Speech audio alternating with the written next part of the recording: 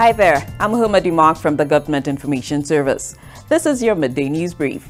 The Nobel Laureate Festival Committee officially launched its 28th anniversary of activities, honoring Saint Lucia's two Nobel laureates, Sir William Arthur Lewis, who was awarded the Nobel Prize for Economic Sciences in 1979, and Sir Derek Alton Walcott, who was awarded the Nobel Prize in Literature in 1992. This year's activities are being held under the theme Celebrating Excellence, Challenge, Uncertainty, Opportunity. Bank of Saint Lucia has been a supporting partner of the Nobel Laureate Festival for over a decade and is continuing in that vein, lending financial support to the festival in the amount of 5,000 EC dollars.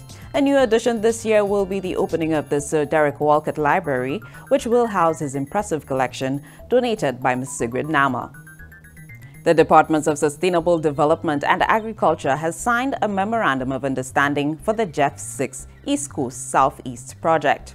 The 5-year project will focus on ecosystem management, landscape restoration, and sustainable livelihoods on the southeast coast of Saint Lucia. The Division of Forestry will be assisting with establishing at least one marine protected area, as well as the restoration and rehabilitation of mangroves, seagrass beds, and coral reefs.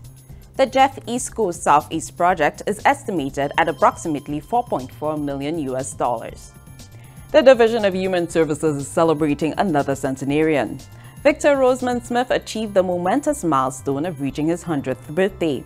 Mr. Smith, born on 1st January 1921, is the last surviving child of 10 children.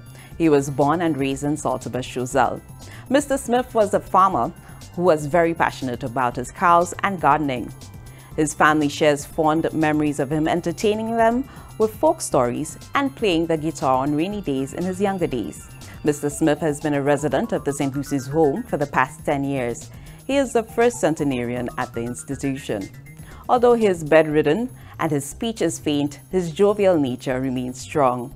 We celebrate Victor Rosemond Smith, St. Lucia's latest centenarian.